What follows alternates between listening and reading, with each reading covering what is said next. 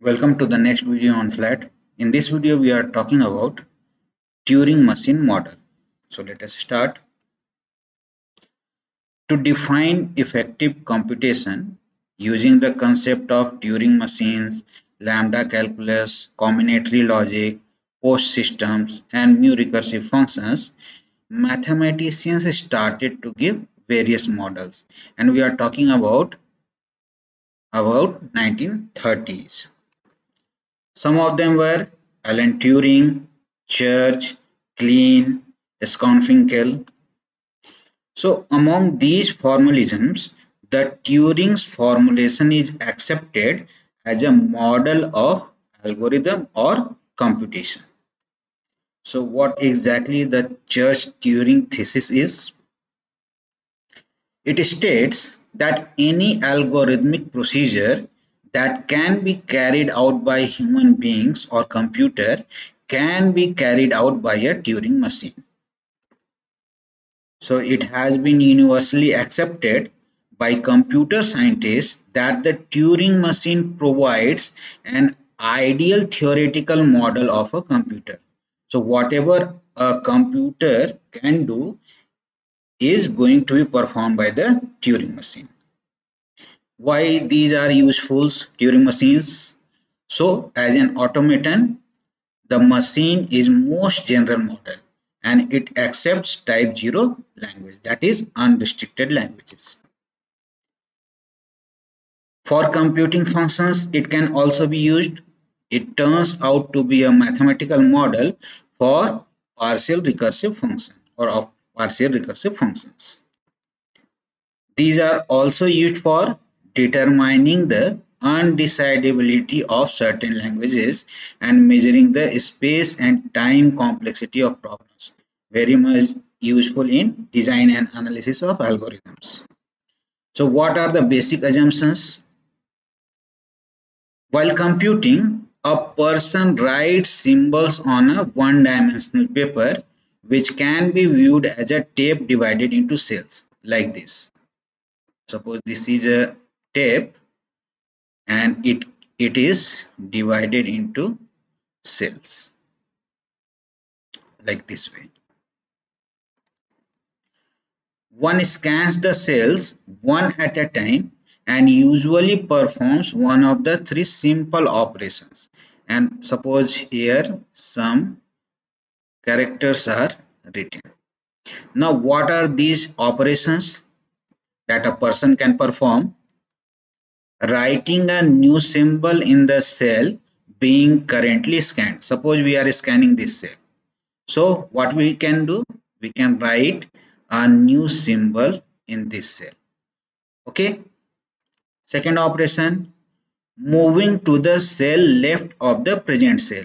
So movement can be in this direction or moving to the cell right of the present cell. So right movement is also possible. So right and left movement plus erasing that symbol and writing a new one. So we can think Turing machine model in terms of tape, read write head and finite control. So a finite control is connected to a read write head. It has one tape, as you can see here, which is divided into a number of cells, and each cell can store at most one symbol. That is, only one symbol is stored in a single cell. Now how the processing is being done? The input to and the output from the finite state automaton are affected by this read write head, which can examine one symbol at a time. Okay, so what about move? So in one move, the machine examines the present symbol under the read write head on the tape and the present state of an automaton to determine something. Suppose if you see here you are finding that finite control is there. Suppose let us say the state is Q. The current cell is being read and the symbol stored here is E. So When we talk about a move, depending upon the present state and the symbol present in the current cell, what can be determined? So the first thing that we have already said, one can rewrite the things. So a new symbol to be written on the tape in the cell under the read write head. So here you can write a new symbol, or what can happen? A motion of the read write head along the tape, either in the right direction or in the left direction. So one cell right or one cell left. So this can be determined. Further, a transition from state. So what will be the next state? Okay. And last thing, whether to halt or not. So these are the things that we can determine for a particular move. Okay. So the acceptability of a string is decided by the reachability from some initial state to some final state. So we can call that final states are also accepting states. And you have to be sure that in some case transition function may not be defined for some element. So let us formally define a Turing machine. You can see here we have used 7 tuples for defining a Turing machine. What are these tuples? Q, sigma, gamma, delta, Q naught, B and F. So Q is finite non-empty set of states. Sigma is a finite non-empty set of input symbols and is a subset of gamma, that is tape symbols. Gamma is a finite non-empty set of tape symbols. Delta is a transition function mapping Q cross gamma into Q cross gamma cross L or R. So these are determining the movement of read write head. Q naught is the start or initial state belonging to Q, that is the finite non-empty set of states. B is the blank symbol and this symbol is belonging to the tape symbols. F is the set of final states and F is subset of Q. Okay. Now we can use certain things to represent the Turing machine. What are these? Instantaneous description using move relation, transition table and transition diagram. Let us see one by one. Representation by instantaneous description. An ID of a Turing machine M is a string alpha, beta, gamma. Just see here, where beta is the present state of M. So if we are talking about this thing, so beta is the present state. Okay. The entire input string, suppose W is the string, so this can be represented at concatenation of alpha and gamma. Fine. The first symbol of gamma is the current symbol A under the read write head. So suppose if we are having this string A, B, A, and read write head is scanning this symbol. Okay, so we are going to represent this in terms of substrings alpha and gamma. The thing is, suppose the state is Q, so we can represent the ID as A, B, Q, the present state, A, that is this the part of gamma, and the first symbol of gamma is the current symbol, that is A under the read write head. Okay, so let us see one example. A snapshot of Turing machine has been given. You have to obtain the instantaneous description. Okay, you can see here A A B A B A B B B A A. This is the input string. So as per the previous discussion, this part is nothing but alpha, this part is nothing but gamma, and you have the current state as q1. So you can write like this: a b a b, that is alpha, q1, and next what you can write: a b b b a a. So in this form you are going to obtain the id. Okay, let us see. Suppose this is defined: delta q1a is equal to q2yr. So what exactly it means? That if you are in current state q1, read write head is scanning symbol a, then the state will go to q2, writing the symbol y in place of a, and movement is in the rightward direction. So input string to be processed, as you have seen here: a a b a b a b b b a a, and the present symbol under the read write head is a.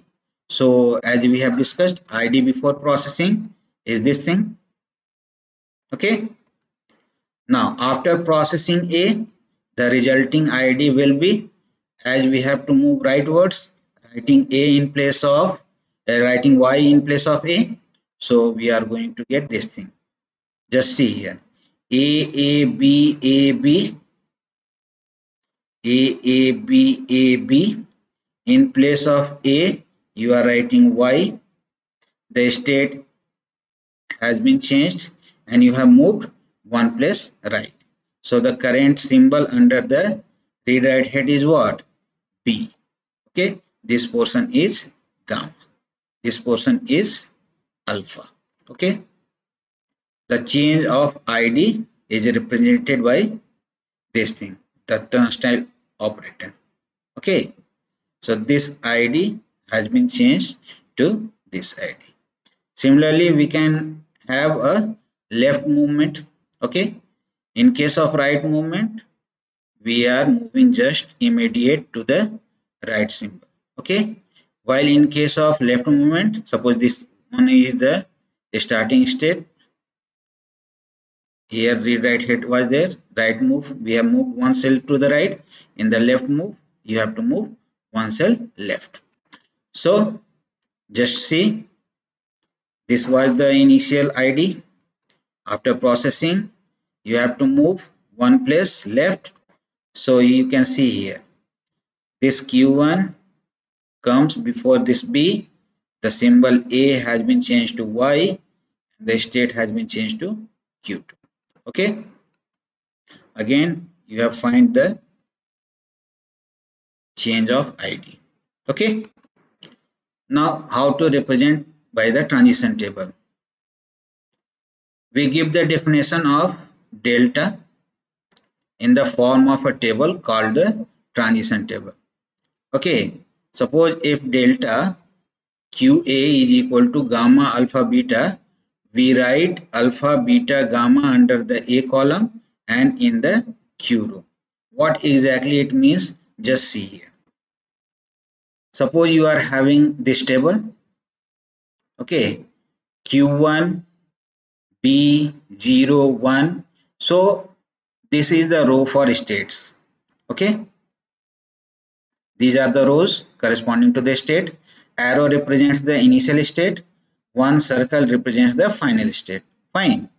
Now what exactly this combination means, let us just examine. That is, if current state is q1 and the current symbol is blank, then what you have to do? You have to move to the state q2, writing 1 in place of blank,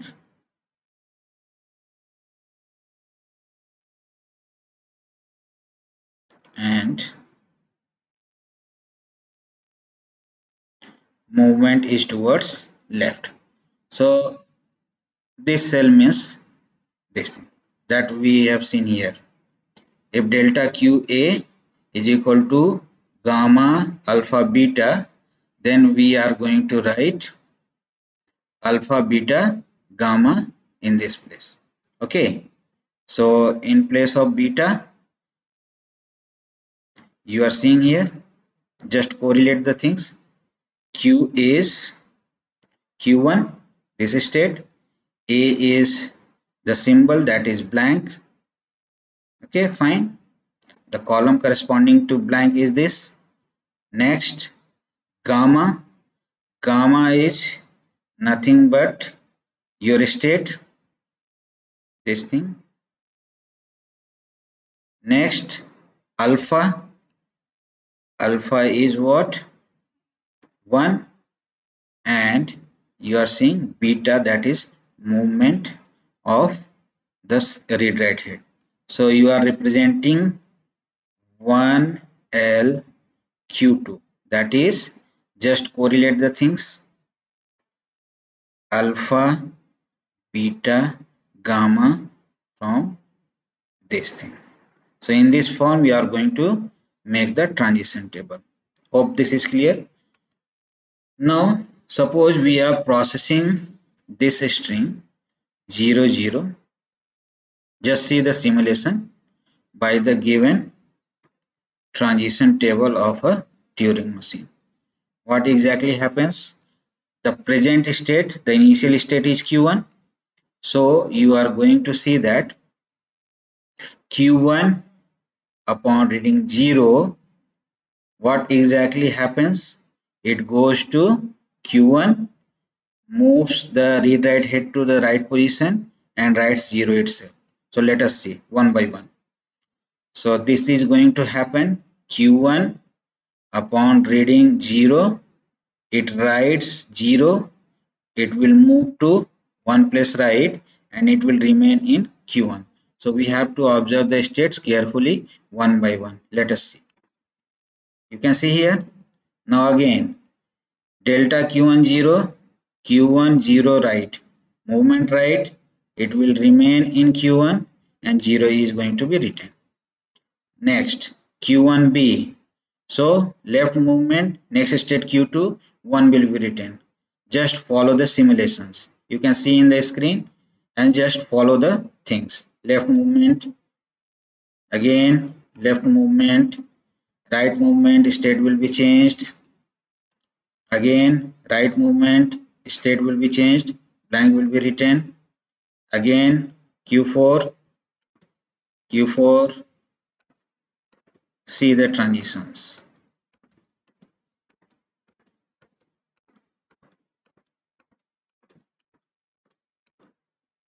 So in this way we have obtained the configuration. Fine. Final configuration as for Q5 under the symbol 0, it is not defined, so machine will halt. Okay. Now how to represent by the transition diagram? Let us see. The states are represented by vertices. Directed edges are used to represent transitions of states. The labels are triples of the form alpha, beta, gamma, where alpha and beta belonging to tape symbols and gamma is the direction, that is left or right.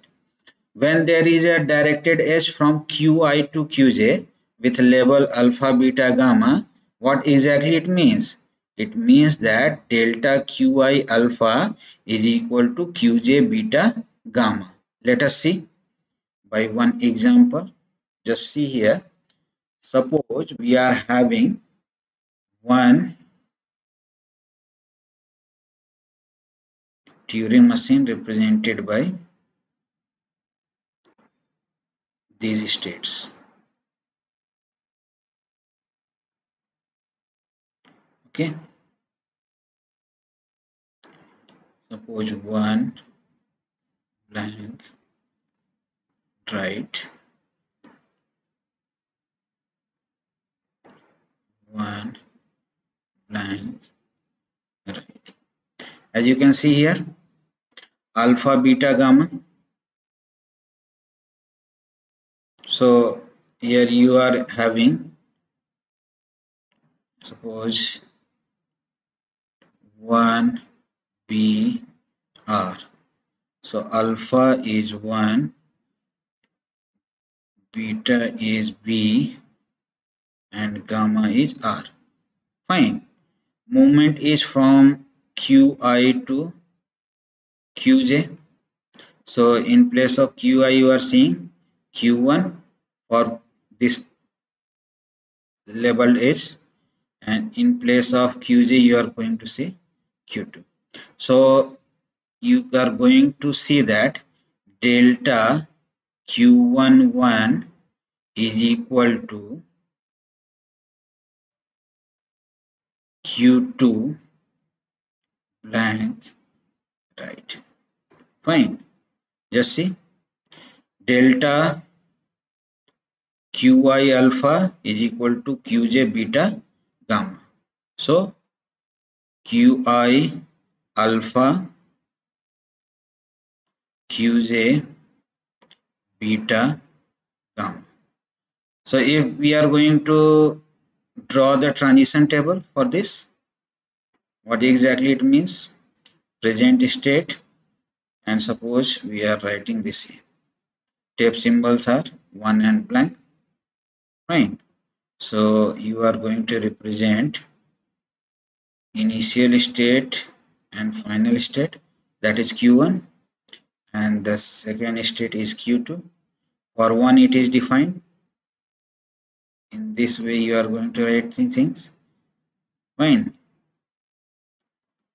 Again P, Q1 and R, and this is nothing but, if you observe clearly, this string, the type of string that it accepts is the